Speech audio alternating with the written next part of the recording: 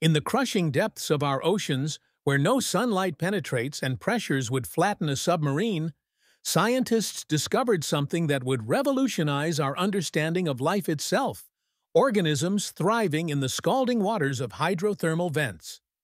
These extraordinary microorganisms, called extremophiles, survive in environments once thought completely inhospitable to life, from near boiling hot springs to highly acidic lakes that would dissolve human flesh. Perhaps most astonishing are the psychrophiles found in Antarctica's dry valleys, where temperatures plummet to -60 degrees Celsius, yet specialized microbes have evolved antifreeze proteins that prevent ice formation in their cells. In environments deadly to humans, like the hypersaline waters of the Dead Sea or Utah's Great Salt Lake, halophiles not only survive, but thrive in salt concentrations that would desiccate ordinary cells. The discovery of these remarkable organisms fundamentally changed our search for extraterrestrial life, shifting our focus from Earth-like environments to a much broader range of possible habitats throughout our solar system and beyond.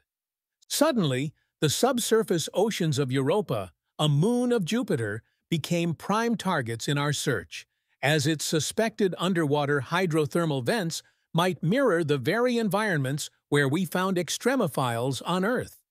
By studying how these organisms repair radiation damage to their DNA, scientists gained insights into potential survival mechanisms for life on radiation-bathed worlds like Mars or Saturn's moon Enceladus.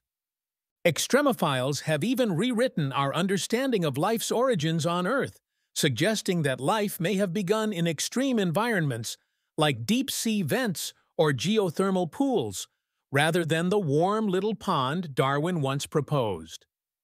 This paradigm shift has revolutionized astrobiology, with NASA and other space agencies now designing missions and instruments specifically to detect life forms that might look nothing like those in our textbooks, but more like the extraordinary extremophiles that continue to astonish us here on Earth.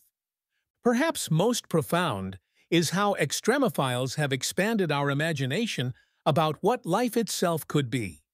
opening possibilities for organisms based on alternative biochemistries, such as silicon rather than carbon,